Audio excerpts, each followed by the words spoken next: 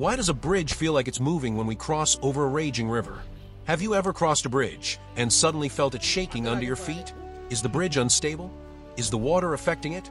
Or is your body playing tricks on you? Today, we're uncovering the real reason why bridges feel like they're moving.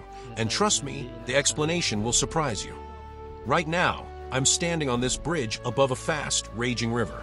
And if you pause for a moment, you might actually feel a slight vibration or movement. This is a common experience for many people, and no, the bridge isn't collapsing. When water flows extremely fast, it creates powerful vibrations. These vibrations travel through the riverbank, the supports, and eventually, the bridge itself. So even though the movement is small, your body can feel it, especially in a noisy, intense environment like this. Here's the interesting part. Bridges are designed to move. Yes, you heard that right. A bridge that does not move would actually crack, break, or collapse under pressure. So engineers design bridges to flex and sway slightly to handle wind, vehicles, earthquakes, and even water vibrations. And the third reason, your brain plays a trick on you. When your eyes see rushing water, your ears hear loud noise, and your feet feel even tiny vibrations.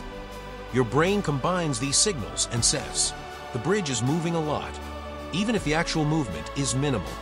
So in simple terms, the river creates vibrations. The bridge naturally flexes. Your brain exaggerates the motion. That's why the bridge feels like it's moving. If you found this explanation interesting, hit like, drop a comment telling me your bridge experience, and subscribe for more real-life science and travel vlogs. See you on the next adventure.